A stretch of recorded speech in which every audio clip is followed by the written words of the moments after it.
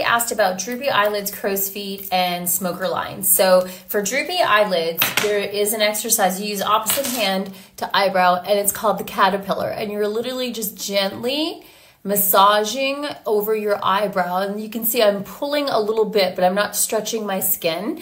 And if you were to do this for a couple minutes a day consistently, you would help fill out this area, strengthen your eye muscle, and over time have that lift. For crow's feet, one of my favorite things is literally just gently going in opposite direction. I do that 3-4 times in the morning when I'm doing my skincare. For smoker lines, you can lightly tap or massage your lips. And again, over time, this is gonna help fill and bring nutrients to that area. If you don't have time, 5 to 10 or 20 minutes of face yoga a day, then you wanna try something like this. This is the V1. It's a microcurrent and heat device from Megelin. It has like literally an instant lift. So what you would do would be apply the gel, and you can turn it up to be as strong as you want or start at a low current. And 5 minutes a day, you'll see if I can, you can see my eyebrow pulsing.